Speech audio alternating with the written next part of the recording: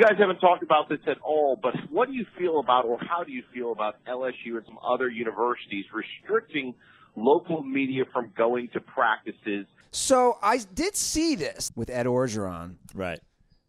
He's like, you can't come to practice with that. You can't just be here taking all kinds of video and live streaming, periscoping, Instagram story in all my plays. You don't think Nick Saban's got somebody watching your Snapchat?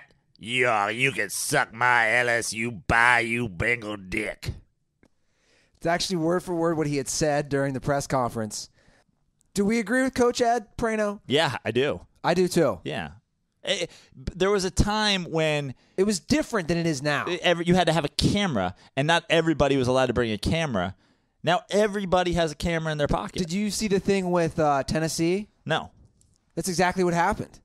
Last week at practice, in training camp, a Tennessee Titans beat reporter literally tweets out the play.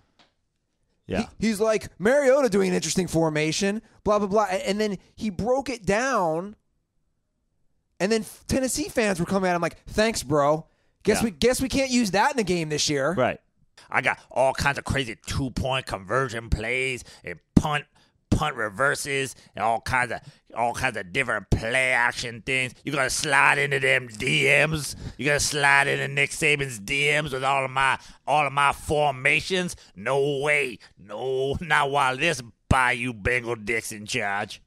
I would love to see Ed Orgeron slide into somebody's DMs, though. Yeah. I would love to read those DMs. What do those say?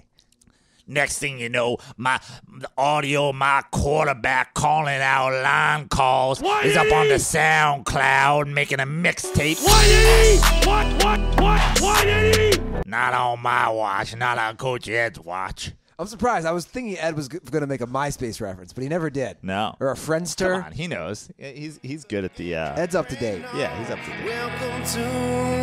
Welcome to the Dirty Sports Podcast.